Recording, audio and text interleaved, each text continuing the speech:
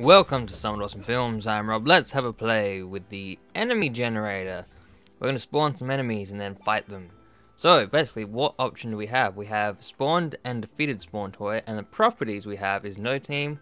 We can set them to blue and orange teams. So let's actually spawn an enemy so we can actually play around with them and see what we can do. So we'll add a trigger or a button. We'll go with a basic trigger because it's easy to demonstrate with. I'll also drop a party cannon. Actually, we'll put down two. We need two for spawned and defeated, so we can show what they're doing.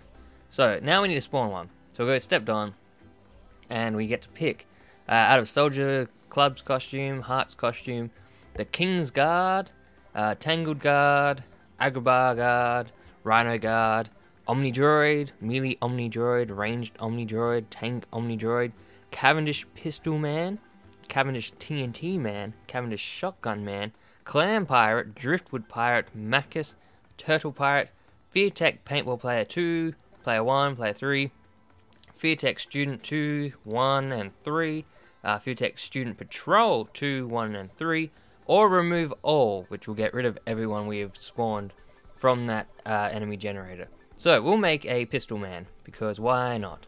We can go with any of them, we'll go with a Pistol Man. So now when we step on this button, now it's linked up, a Pistol Man will appear. Every time we step on it, we'll get a Pistol Man. So let's get rid of them now. So that's basic, that's it. That's how you spawn an enemy. Very simple. So you can hook that up to anything really. Any kind of action that is associated with doing something. So easy.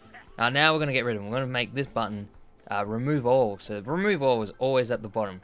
So cycle through everything. Da -da -da -da -da, there it is. Bam.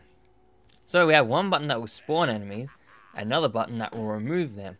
So these three guys running around, if we step on this, they'll just disappear. They're gone. So long, enemies. Now, if we step on it again, he'll appear. And he's gone. So now let's hook up the, we'll set up the team and hook it up to the party cannons. So when an enemy is spawned, we'll hook it up to this party cannon and we'll get fireworks.